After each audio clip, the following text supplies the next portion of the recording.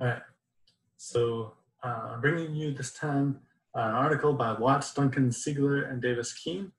What's Past is Prologue, Relations Between Early Mathematics Knowledge and High School Achievement. And let me tell you, this article threw me for a loop as an educator, that the findings here are such that make me question my very being, that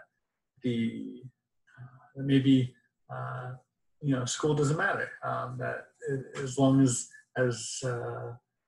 students have the right kind of mathematical knowledge before they go into school, that they're ready to go. But let me describe like what they're doing here. All right. So first, they established this: high school math skills predict adult outcomes. So there's all these adult outcomes that correlate with high school math skills, college degree attainment, job quality and salary, healthcare choices. And so all these things are markers of success, and it seems that high school math skills predict those things. We know that math skills shortly after entering school, so this is like in first grade, second grade, are associated with later elementary school achievement. So we know this, that line exists, but then what about high school? Like, how do we make that connection? I think that the authors say that we have from like preschool to 8th grade, we have that connection. And I think that comes up later. But then, so then early intervention should be supported, right? That if we can raise math ability and that there's like a direct line from math to high school, that early math skills, early interventions that give math skills and math knowledge, that directly relates to success in adulthood. But no one has tested whether preschool math skills predict high school achievement. So that's what this study is thinking about. So to give some background, that math skills at age 7 are a better predictor of socioeconomic status at age 42 than SES, even when IQ, reading achievement, and academic motivation are controlled. So the math skills at age 7 are a better predictor of all these other outcomes in adulthood than the socioeconomic status of the student at birth. There seems to be an association between early math skills and later academic achievement. So there's, like I said, there are studies that have demonstrated this association in 8th grade. But the long-term effects of early interventions are not known. So it might happen that in the after the 8th grade, that that they hit a mountain, and that their early intervention math skills don't work anymore, and that as they are learning algebra or something, that those things kind of come untethered. And so that's what this study is investigating.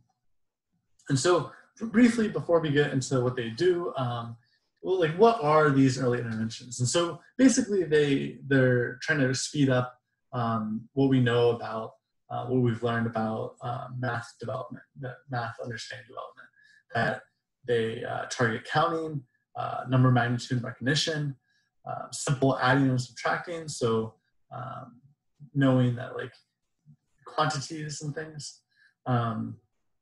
And these interventions operate on the logic that boosting early skills will allow for easier and greater conceptual math learning in the future. So the idea here is that if we speed up the developmental process, that will bring better gains for the students as they progress through school and they learn more math. So the logic suggests that early gains ought to remain stable over time as students are exposed to more math knowledge and skills. So the idea here is that if you speed up some students in the beginning, that they'll continue to have that lead on other students as they progress through school and as they grow up.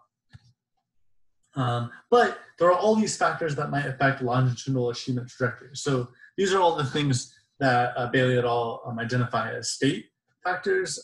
So motivation, classroom instruction, home environment, failure or success in attaining certain skills. So this is like, if they've been good at math all the way until they get to algebra, and then algebra is really hard for them, and they experience a lot of failure with it, that maybe that has a negative effect on their math skills. So it could be the fact that individual differences in math achievement could grow over time, is what they're saying here. That these things might build on one another, and that you end up with students who are drastically different, who have obtained the same interventions in the beginning. So this study is trying to extend the association between preschool math achievement and later achievement to high school. It introduces thinking about association between early gains and later achievement to investigate whether ability for growth matters. So they're introducing this metric where they're thinking about that maybe the amount that a student learns from like kindergarten and second grade might be a better, or it might be a kind of predictor. It might also predict high school achievement and achievement in adolescence. So they hypothesized that the relation between preschool mathematical ability and adolescent achievement will be moderate to strong. So they're saying that these two things probably are going to go together, and also, and it's like that is like pretty consistent with the literature at this time. They also say that the thing that they're introducing, this early grade growth, they say that this may signal students' response to school instruction, and that it might provide a better indicator of achievement in adolescence. So that it might get into some of the confounding factors that they say can affect longitudinal growth. So they're taking their data from the National Institute of Child Health and Human Development, study of early child care and youth development. So this is participants were recruited at birth, and they come from a non-representative places across the U.S., medical centers, that they are given a battery of tests at 54 months, first grade, third grade, fifth grade, and then 15. So they have this kind of longitudinal record of them. And then all these other things are things that they collected that to kind of like see if these are things that might affect high school achievement or math achievement in adolescence. And so these are a lot of the state things that Bailey et al. Identified.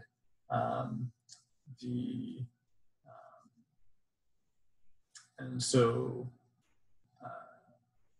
and I think that so that's what is happening here. So they build this equation for their for thinking about later mathematics achievement. They're saying that later mathematics achievement is a product of the early mathematics, reading, and cognitive skills a child possesses, as well as their family and other child characteristics. So they have this nice formula for it, and then they plug in all the data they have to kind of get what is happening. And so the results after they run all the numbers is that of academic and cognitive skills examined at 54 months, math skills have the strongest correlation with math achievement at age 15. They put like a lot of different things in here, and math skills have the best correlation. Reading skills are also strongly coincided with this. And I think that that's an important thing that they probably ought to think about. We'll talk about that later. Then they say also that early math knowledge effects persist to age 15. So in short, that the math knowledge before they enter school is still the math knowledge at age 15. And this is like a big issue, I think, for schools, that if this is true, that that in most cases, on average, that schools do very little to to like even children's math ability. And so in their discussion, they said that we found that the growth over the course of kindergarten and first grade was just as predictive of achievement at age 15 as it was of third grade achievement. So the idea here is that that growth metric, it just doesn't have immediate consequences, but it also has this long-term effect. And this is confusing to me that they say that their study supports the importance of early math skills. And here's why I am confused about it, is because, so this is the graph they give about the effects of these different factors on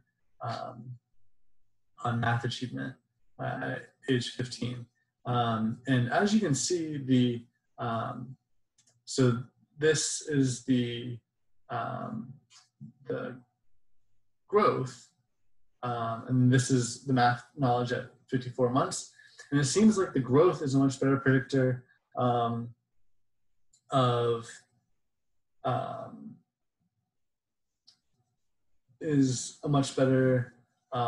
predictor of the achievement at 15 than just the base skills are. So I want to talk about that a little bit. But first, they say that future research, what causes these effects?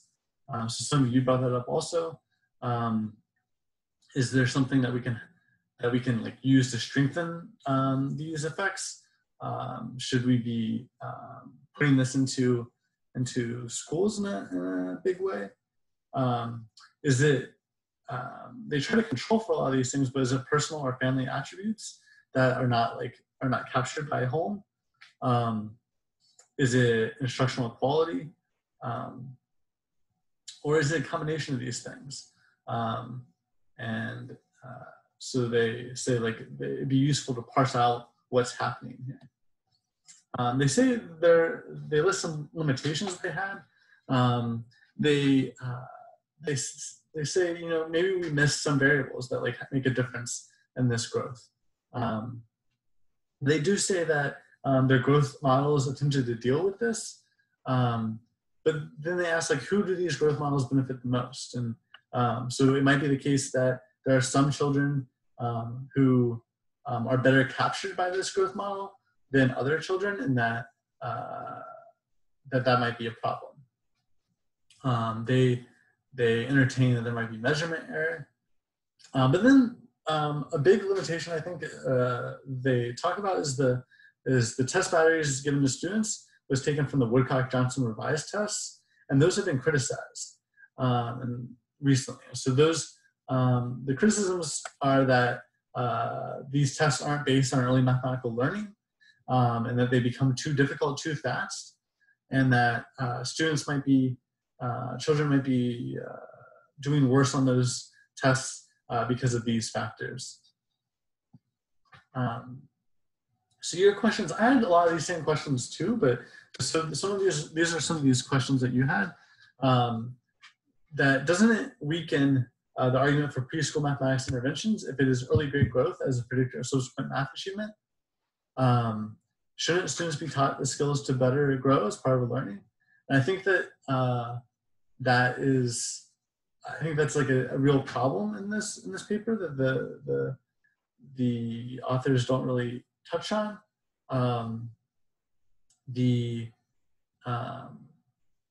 Yeah, I think that's a place for I'd like to talk about that. But then someone else asked what factors explain the relationship between early grade growth and later math achievement.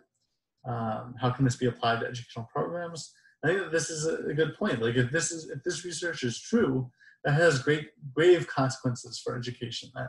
That there's something that we ought to be doing in preschool and making sure that parents are doing before their students get to school.